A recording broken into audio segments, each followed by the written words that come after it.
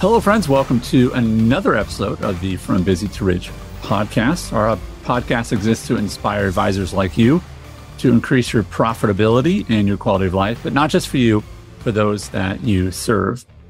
So in today's episode, it's closing section of our first part, which was where Wes was sharing about an event he recently attended, and it reminded him of how important it is to remind ourselves of our vision versus learning what is new all the time.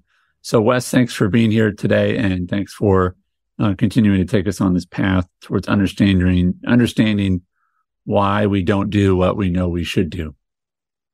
You bet, Andy. I love this topic. This Samuel Johnson quote, it just really strikes me and lives in my head around so many different aspects of life that people need to be reminded more often than they need to be instructed. Mm-hmm. So what it's not saying is you don't need to be instructed. We're not saying that you need to put yourself in environments where new information is coming in, new epiphanies could happen. But honestly, some of the greatest moves forward in your life would happen if you just reminded yourself of the thing you already know to do. Mm-hmm. And if you reminded yourself of some disciplines that allow you to move and navigate this gap between where we are and where we want to be in an impactful way. Last week, we talked a lot about one of them is that you've got to have an exciting vision, because an exciting vision gives you the fuel necessary to do the hard things today, because you know what's over the corner tomorrow. If you keep pushing forward, it serves as a filter for the things that are good ideas, but they are not the best ideas that need to go into your day right now that are going to help get you where you want to go. Those are things, the fuel and the filter are if you renew your mind every day to this exciting vision of what life could be like, that is such a critical component that frankly is missing from most people's lives, or they just forgot about it. They just forgot that, hey, why am I trying to do all the things I'm doing? And then so if I'm not clear about that, anything looks good. Today, there's another component to that. And I believe as important as having the exciting vision, and that's you need to regularly renew your mind to your grateful condition. And here's where it gets tricky, okay, is that I believe all of us, I believe by the hand of God are created to want to make today better than yesterday, tomorrow better than it is today. And in fact, there's nobody out there, regardless of what your belief system is, I mean, you would like things to be better. And I think it's where faith lives. Faith is the substance of things we hope for, evidence of things not yet seen. It's where energy to do the hard thing comes from, as we said. It's also, like we said, where the filter comes from when we got this bigger vision of tomorrow than today. But if we're not careful, we can be so focused on the future that we want to create and all the things necessary to do to get there that we really come to a place where we might not be very happy with where we are on our way to where we're going. And Andy, oftentimes, if I'm not careful, I find the fuel I'm running off of that's fueling me to get to this next thing. It becomes one that is what I was, great book on this was John Gordon's book, The One Truth, but it becomes, I'm leading myself out of my wound rather than out of my healing. I'm leading myself out of my wounding than my healing, because here's the thing. If I'm so focused on the future and I'm not taking time to actually be grateful for where I am on my way to where I'm going, then I can create all the success in the world from a goal check the box standpoint, but I don't have fulfillment. And fulfillment only exists when you can have both a grateful condition and an exciting vision. It won't mean you won't do a lot of things. It won't mean you won't have a lot of success. It just means your journey is going to be a whole lot less fulfilling. So what I'd like to talk about with you guys and just kind of beat up a little bit here, that has been a practice that I've seen be one of the best things in the world to renew my mind to, and I've seen this exist in the lives of hundreds and hundreds of advisors, is not just regularly, daily renewing yourself to that exciting vision, which is important, but also daily, regularly renewing your mind to your grateful condition by just taking a little bit of time to say, here's my gratitude list. John Gordon calls it, he goes on a gratitude walk every day. But I read my gratitude list of all the things I'm excited about that's happened the people in my life, the things that were big ideas that came to pass. We like to say many of us have in our lives what we once prayed for, or you have in your life what you once hoped for. And so writing those things down and regularly just giving yourself 10 minutes in a day, because it changes me. It changes how I go about navigating the gap. I'm lighter. It's more fun.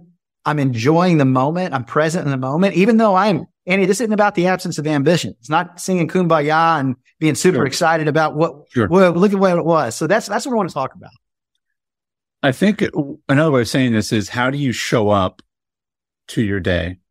I think about when I'm stuck in traffic and it's 90 degrees outside. The reason I stay calm is I probably have air conditioning. So I can be grateful for that. And I have a car, so I'm not walking, right? And I'm probably driving somewhere I want to go.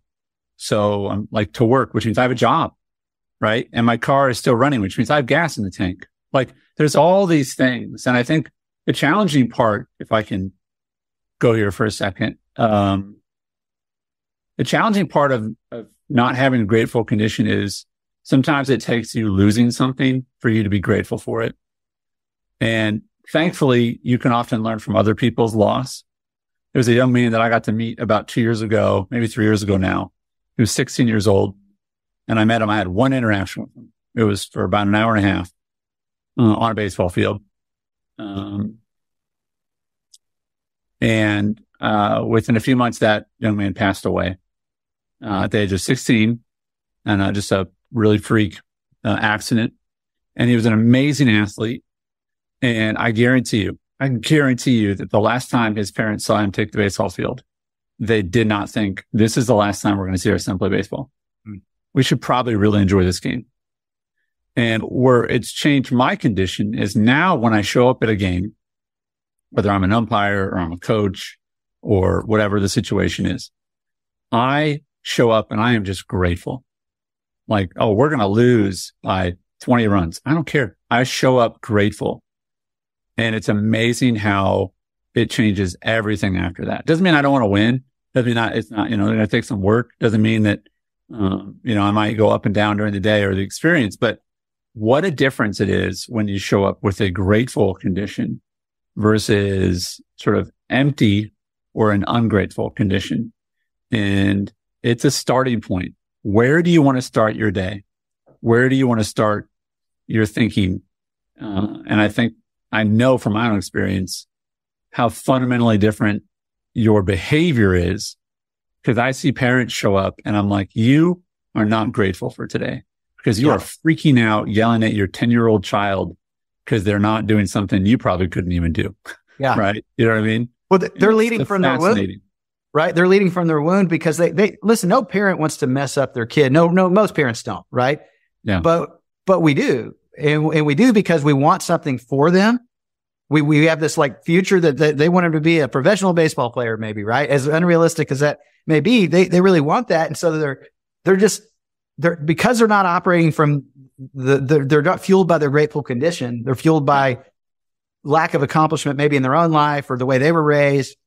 They leave from why aren't you doing that? There's no good long-term that comes from that. It's, what it reminds me, you mentioned air conditioning, right? If you're in Austin in the middle of the summer, it's hot. It's probably going to be 101 degrees at the worst possible times, right? And if I want to go to downtown Austin and I've got a truck and I was going to, and let's say my vision was I want to make it to my condo downtown because I know it's going to be fun. We're going to have a great time. And then Jamie and I get in my truck in the middle of the summer, in the middle of the day in Austin, and I choose not to turn on the air conditioning. Right. I'm still going to travel the same road to get down there. I'm going to sweat and be hot, and it's going to be, just a very terrible, rough journey, even though I still get there. So I still achieved the same thing. Or I can choose to turn the air conditioning on. And I'm going to tell you the gratitude, renewing your mind to the grateful condition is like turning air conditioning on. Your journey, it's not a lack of accomplishment. It's not a lack of ability, but you're going to get there and you're going to love the journey a lot more. You're going to be better off and have more energy when you get there. It is a fundamental, unchangeable, imperative of life when navigating this stuff. Yeah. Well, I'm going to carry the analogy a little further, which is and I'm guessing you don't have to do this, but regularly, because you probably park in your garage. But you ever have that thing where you park outside and you're like, my car is 198 degrees right now inside. So you have to go, and the first thing you do is you open up all the windows to let the inferno out. Then you turn on the air.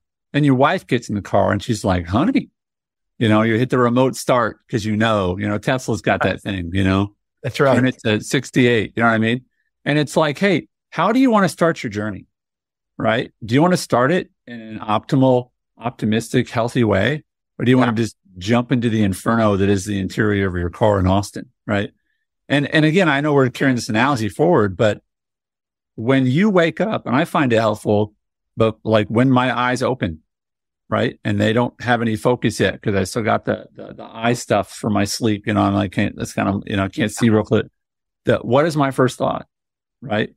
And it's all the way to that. And our goal is to help you figure out why you don't do the things that you should be doing.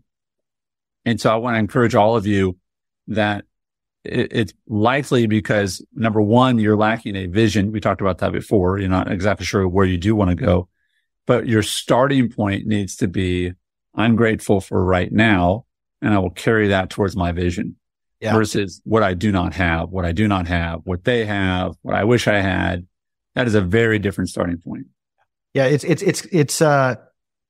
is fuel.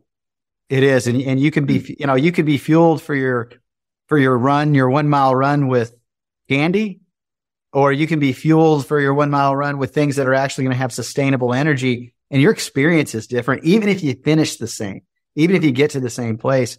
We were in the room and some very vulnerable conversations with some great leaders that have accomplished a lot. And it was so funny, the things that we had in common, around people that have achieved amazing things, and how quickly, it's like the vision for some people is very clear and they know, and they are reminding themselves of it, but how quickly what's driving us is not a grateful condition. It is not enjoyable. It's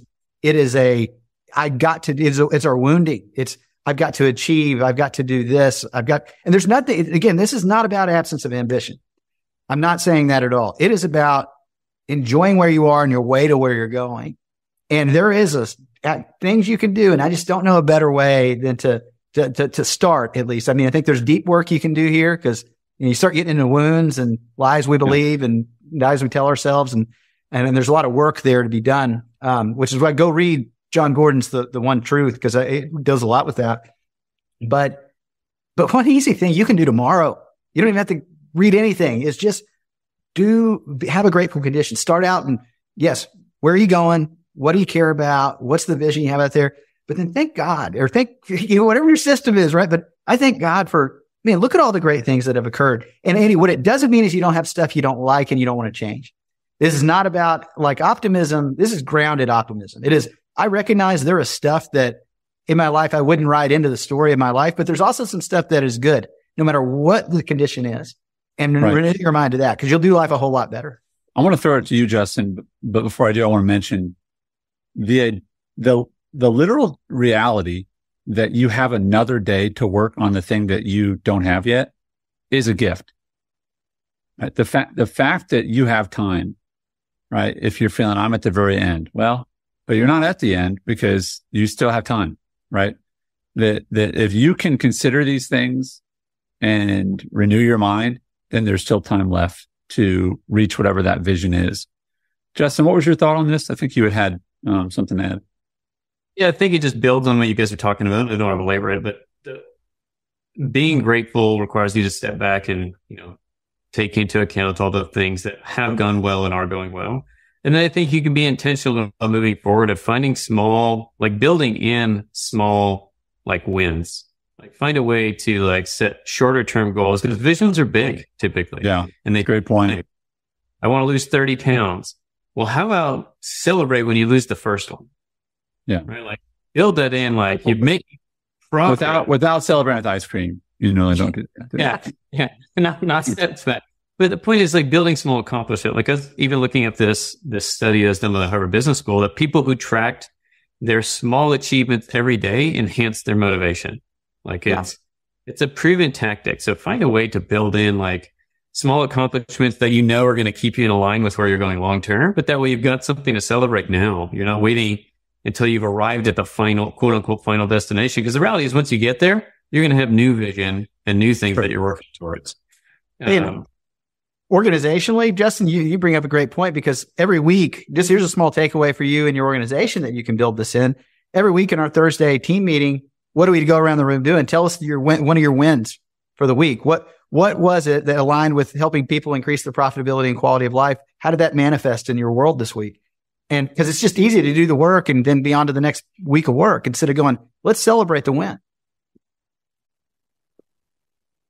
So Wes, as we wrap up for today, and again, this, if there's a title for the series, it's why don't you do it? Why don't we do it when we know it to be true, when we know it to be helpful? A lack of vision for sure. And also just not starting from a really healthy place, not a good foundation of an ungrateful condition. So, Wes, I'm just going to give you the last word and then we'll wrap up. I'll use the Samuel Johnson quote, is that we need to be reminded more than we need to be instructed. So re-listen to this and then just go put it on your calendar to do these things in the morning tomorrow. I love that advice. We don't make an extra $1 if you listen to it again. So for free, stop, go back, listen to it again. You can listen to it faster. Your app probably has 1.5 speed or whatever. So listen to us, maybe a little faster next time, but listen again. Don't go get something new. Don't go to the next episode of whatever our show is. Don't stop. Renew your mind, re-listen to this, and we hope it's a blessing to you. As always, thanks, Justin. Thank you, Wes, for your time. And thanks, folks, for listening. We appreciate you.